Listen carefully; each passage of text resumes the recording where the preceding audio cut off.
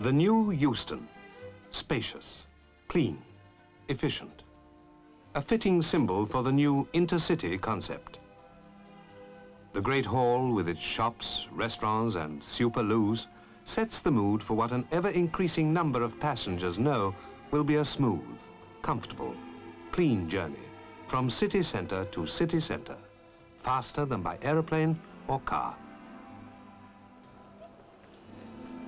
The schedule is tight.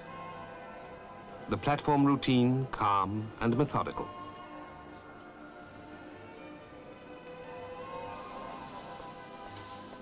The driver checks the state of his loco. Nothing can stop it leaving in 20 minutes' time. Precisely 20 minutes' time.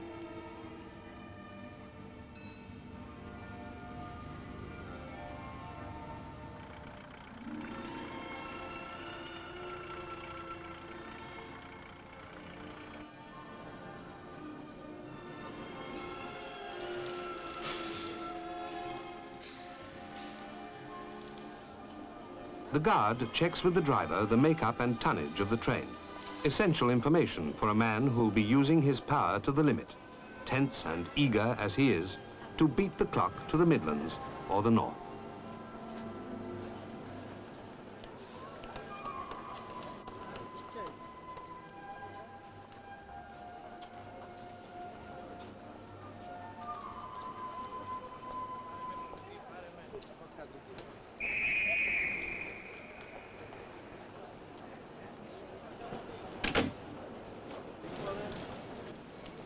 Little hope for the passenger running to catch a train already due to leave.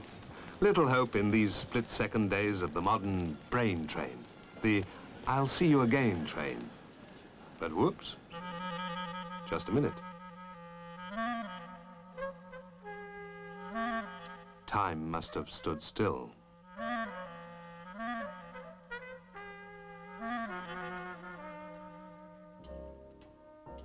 Wouldn't it be fine if everything was always as nice as it is in some film commentaries? The driver forgot to check his automatic warning system. Bit of a nuisance, really, because the train won't budge until it's right.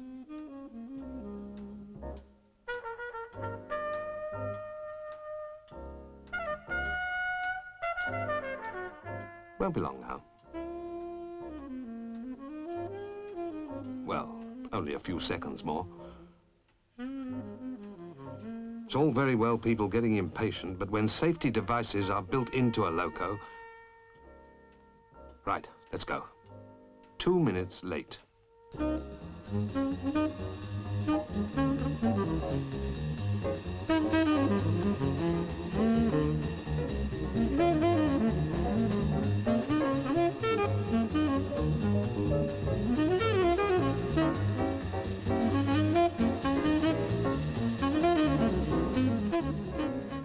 One thing about this driver, he gets up to maximum speed and stays there as long as he's allowed. That's a help, and one you don't always get.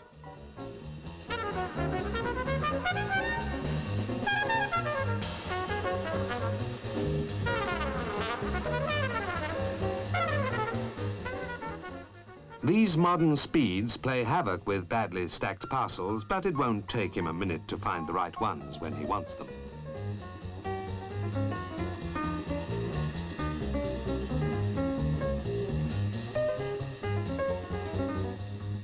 Miles down the line, the signal's at red. Probably an electrical failure. Surprising how things go wrong if you don't maintain them thoroughly. Trust them once in a while and you've got trouble. Anyway, put out the cuckoo call and the lineman will do the job in a jiffy.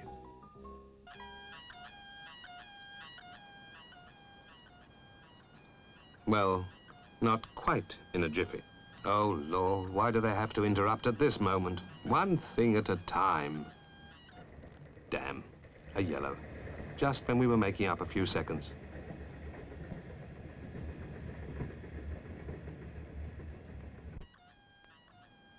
He's decided to answer the call at last. Half a minute delay? 40 seconds?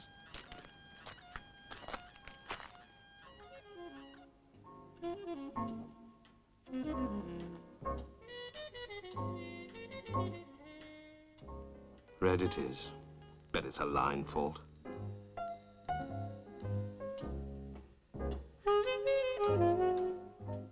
Let's look nippy. That warning system business at Euston was a bit of a clanger, so let's get on with it now. Admittedly, he forgot to put the brake applicator in the shut-down position, but he's not the type to hang about before getting on the phone.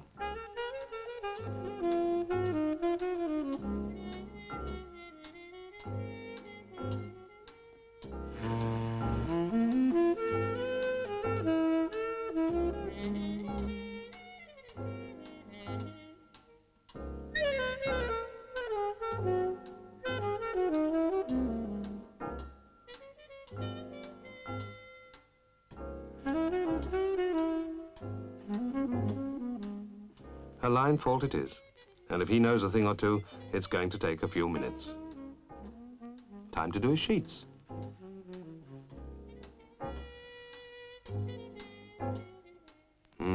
Look at those cars. A 70 limit may be, but they keep going.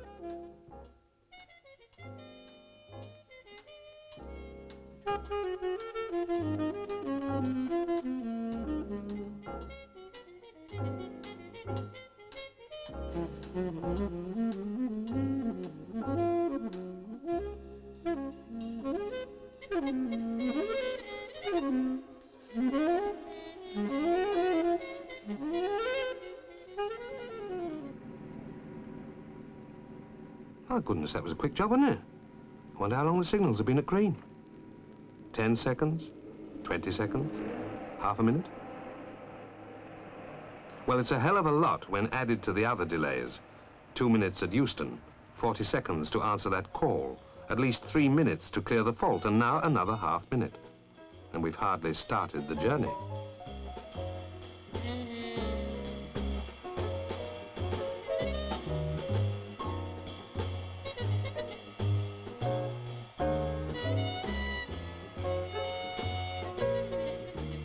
A platform change. No reason why that should hold us up. Here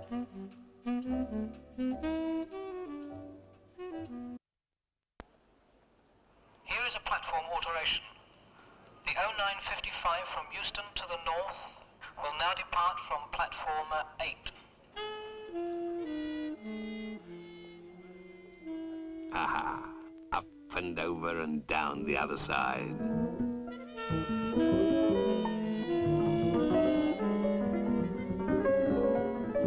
Passengers not warned, the system never got the message.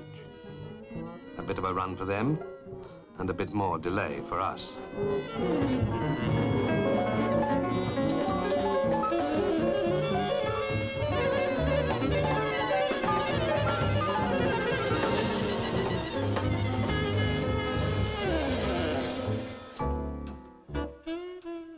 Oh, come on, dear.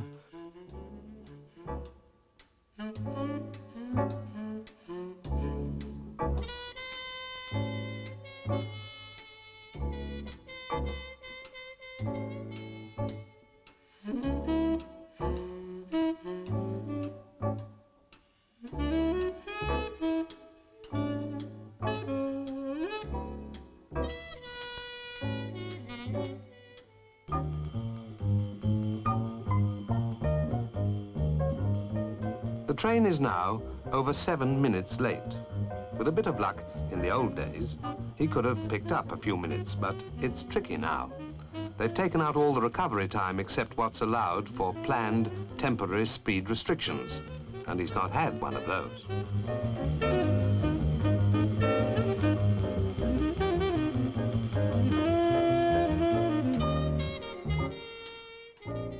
Sorting him out a bit, isn't he? No harm in that, if it puts some life into the platform work.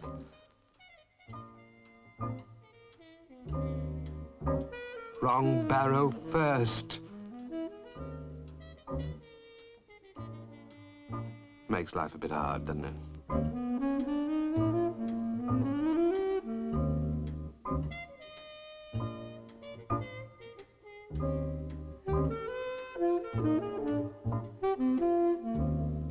Having put everyone else to rights, he's in a mess himself now.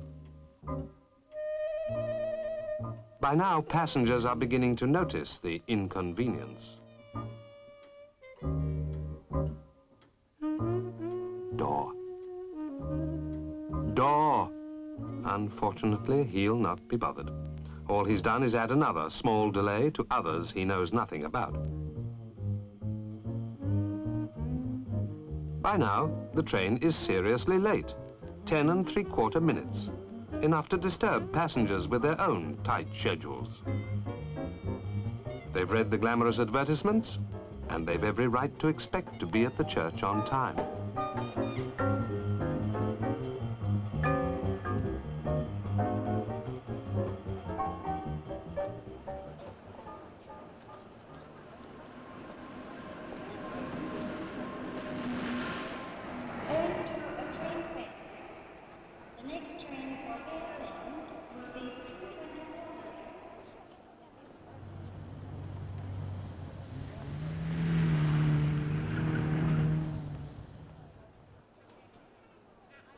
Has she got time to buy a magazine?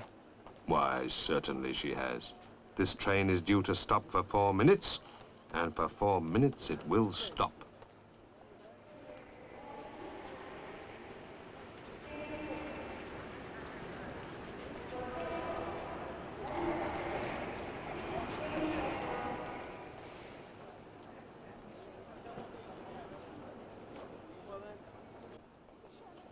After his parcel shambles, which worried him a bit, the guard is quite rightly sniffing out other causes of delay. This train is already late. Why is it hanging about? Looks more like a ruddy social club than a high-speed railway it claims to be.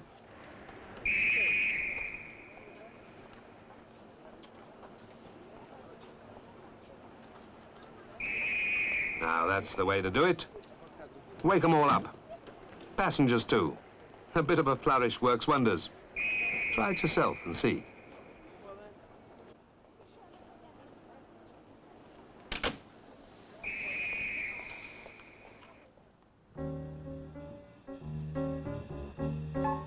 By now, everyone, passengers and train crew, know they're well and truly late. The delay is almost 13 minutes, and there are connections to catch. No one can understand why they're so late. There have been no announcements about serious hold-ups, like derailments or power failures. It seems totally bewildering that a train should be so late for no good reason at all. The connecting train has been waiting for 6 minutes. The problem is whether to send it out or wait for the London train. It would certainly be useful if the area manager, who knows his traffic backwards, was down on the platform to make a decision. But he's got a meeting and is snowed under with paper. You can see his problem, though. If he doesn't get his paperwork done, he'll get a bullet from higher up. Equally, they will say that the platform staff is inefficient if they don't stick to the rules. So, they decide to stick to the rules and send the connecting train out, thus getting the worst of both worlds. Their passengers are delayed, and our passengers will miss their connection. In its turn, the connecting train will cause trouble, too. Those 6 minutes react all down the line. But what are you to do if the area manager is too busy to area manage?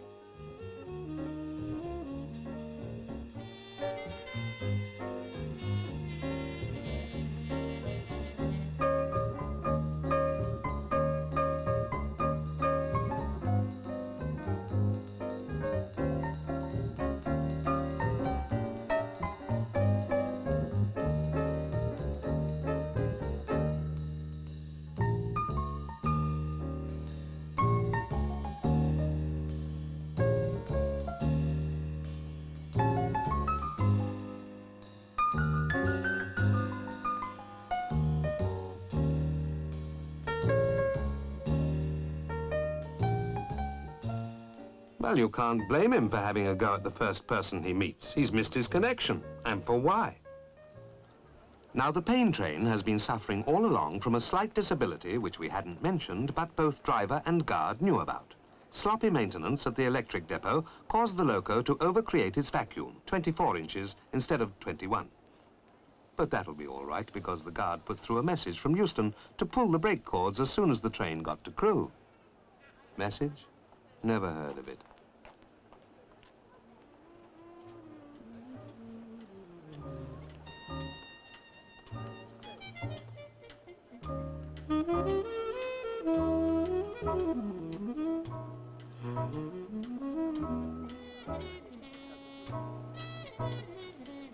Here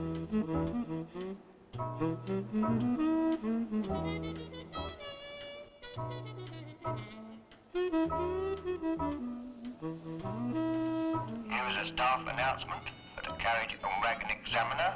For the carriage and wagon examiner, please go to platform 2. For the carriage and wagon examiner, please go to platform 2.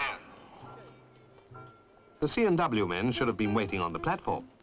As it is, they've had to be called from some distance away. 9 minutes platform time for changing the locos, 4 more minutes added because the message didn't get through. And all this could have been done while the passengers, parcels and locos were being changed. Actually, the train picked up a few minutes on its way to Crewe. It didn't miss the connection by much. Add the 4 minutes delay pulling the cords to the 13 minutes delay caused by accumulation of little things, stupid mistakes to be more accurate. That makes 17 minutes. Take away the 3 minutes picked up because the loco was in really good trim, and we're 14 minutes late.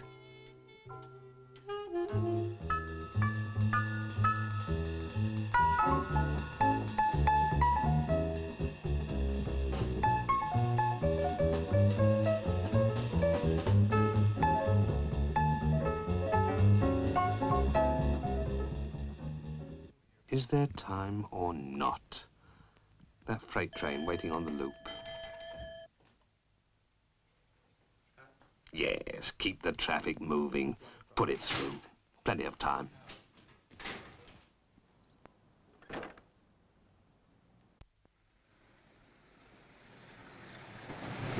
He misjudged it beautifully. The freight goes through while the pain train waits.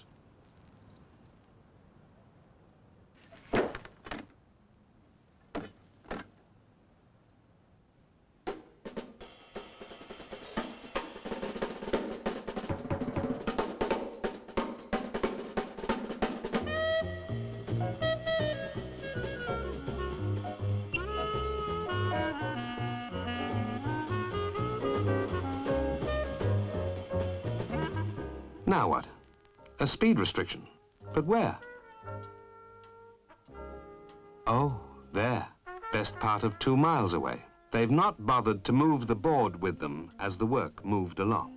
Now, a driver is supposed to plan for speed restrictions. They're all down in the weekly notices. Still, he can't cope with this sort of thing.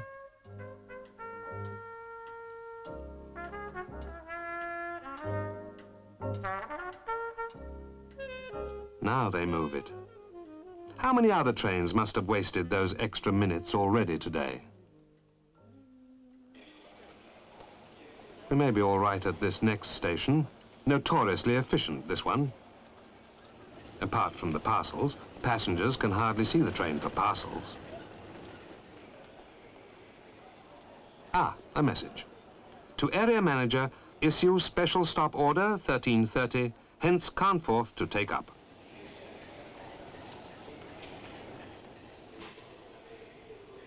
Somebody will be along in a tick.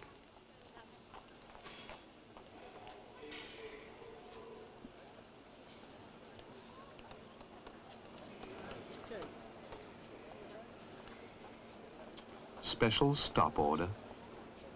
Why ever was it sent in the first place? Nothing like delaying 200 or 300 passengers for the sake of 2 or 3. This unnecessary message was sent late and received late. Another double hold-up.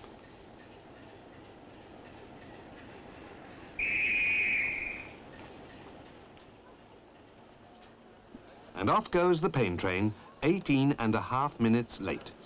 And we wish we could say it's off, never to be on again.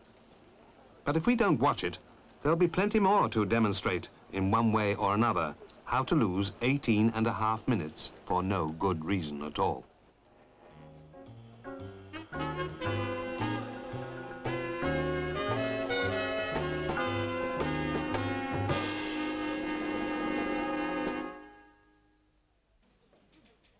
I've been on the railway some 38 years, and have spent most of it on the operating and commercial side, so that I have been able to see the problems from various angles.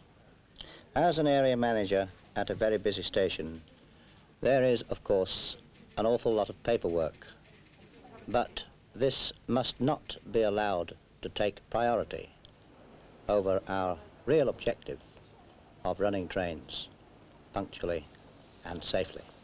In these days of high-speed running, where there is very, very little recovery time, I would like to stress the importance of saving that odd 10 or 15 seconds on the various operations which, in total, will go so far towards achieving our object of punctual running. All the mistakes seen in the film I have made at some time or other and know how easily they occur. Delays of only a few seconds through failure to trim parcels properly, for instance, can delay a train considerably. It is a guard's job to keep station time down to a minimum. Delays, small in themselves, accumulate until it becomes impossible to stick to the very tight timetables of today.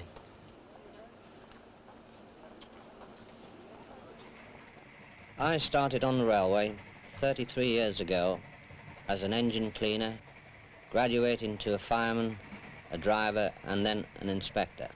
As the headquarters running inspector, I have played the part of the driver in this film, in which you have seen many deliberate mistakes made by me. They are only slight, but very time-consuming, and they do take place from time to time. With the modern traction and high line speeds, the margin for these mistakes becomes narrower and narrower. It does not take many of these mistakes to add up to a very serious delay, and this cannot be tolerated on a modern railway system. Now here's a shock. Averaged over a year, only about half our arrivals are on time. In other words, for every train you bring in on time, one arrives late. So there's nothing special about the Pain Train. There are plenty of them about. Let's replace them with trains that fit the timetable. Right time means right time.